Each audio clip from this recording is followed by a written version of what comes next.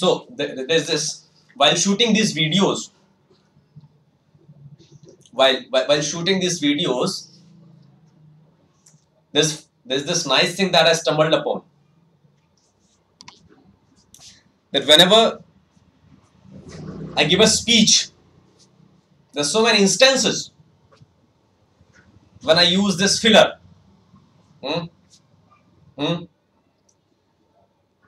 It makes me feel nice, but it does not make me feel nice when I'm listening back to my video. And I'm not very critical-minded guy. If there is something that I can ignore, some flaws that I can ignore, then I do it. I have already developed a neuroplasticity for that. But this was something which was not ignorable. I learned that. Then I kept it in my mind that I do not have to repeat it. I should stop doing that. And guess what? I am at this level of neuroplasticity that I do not have to practice things. I just have to give my head an idea. Insert an idea. Just make a decision. And that becomes my reality. That becomes my habit. And guess what? I'm good at building habits, but not destroying the habits. And that is how it should be. When you are going there to destroy your habits, you are addressing your habits, your bad habits. And by the very act of addressing your bad habits, makes your bad habits powerful, gives them power. And that's what you should not do.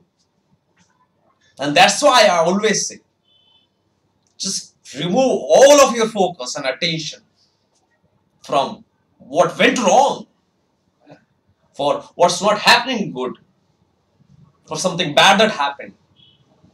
You're all the focus. You can contemplate upon it. Consciously you can think about it. The problem, you can contemplate on the problem.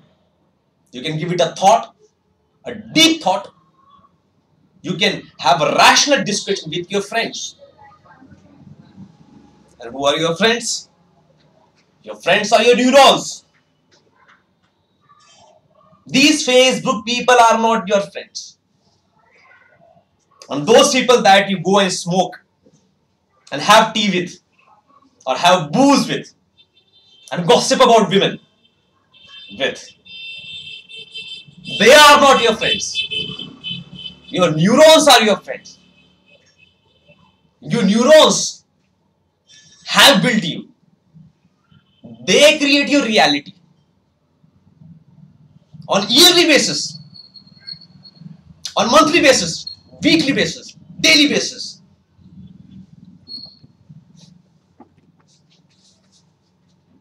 Hourly basis, minute basis, on second basis, in the real time. Your neurons create your reality in the real time. Not only do they create your reality in real time, they themselves define the laws, even forces. Gravity is a neuroplasticity, electromagnetic force, weak nuclear force, and strong nuclear forces. It's a construct.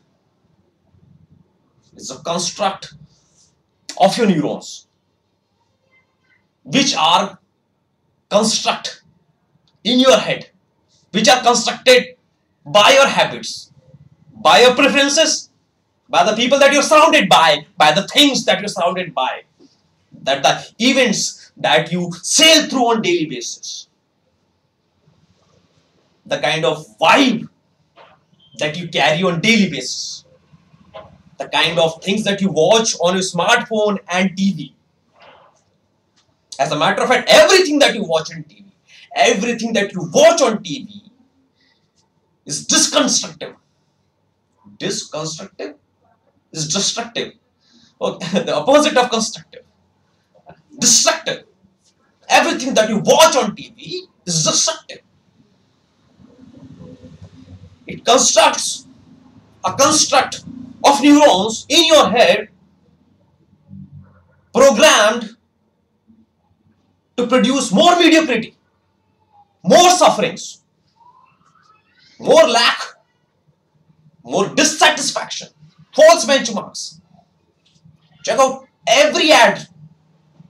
These days, practically every advertisement, every commercial is full of naked women.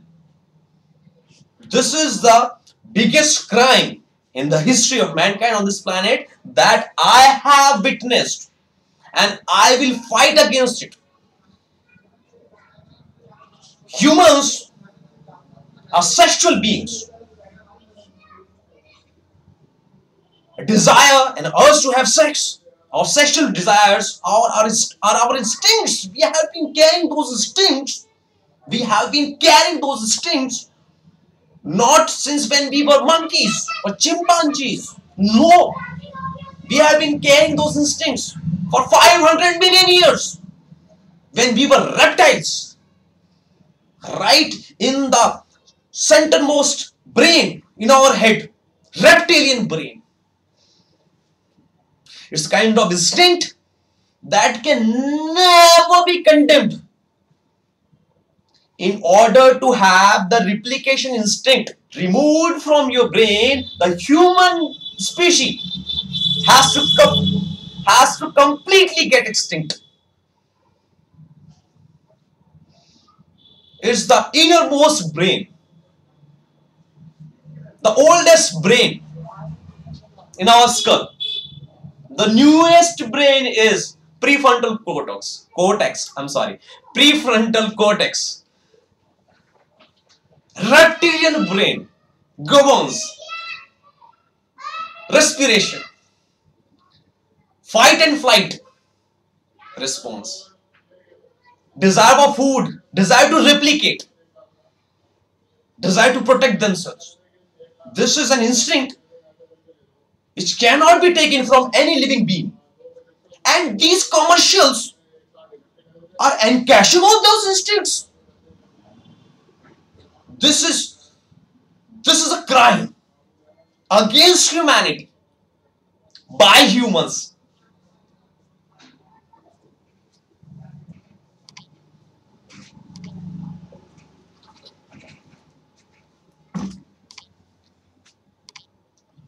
In order to look your product more attractive, you use women, half naked women. You go to big places, big shops. They are beautiful women selling the product. You go in airlines. There are dedicated schools and organizations to recruit such dumb and hot women so that the airline can sell. Oh, this is the height of mediocrity.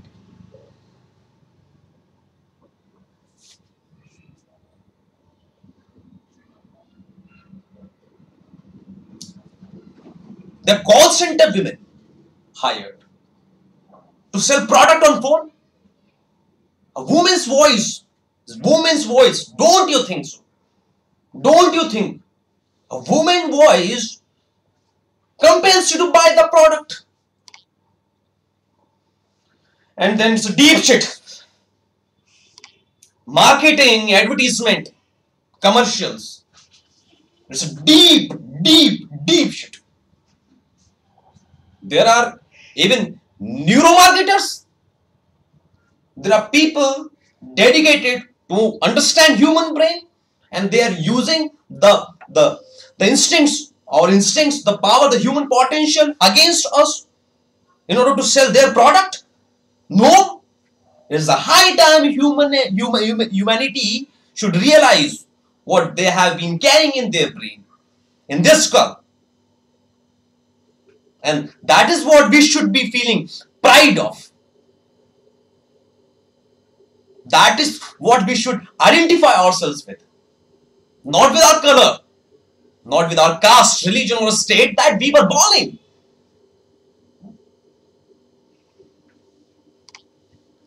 Or the kind of school that we graduated from, the kind of wife or husband that we got, the kind of kids that we got. No, you are an individual, you are a human with ultimate potential in your head. You should acknowledge that.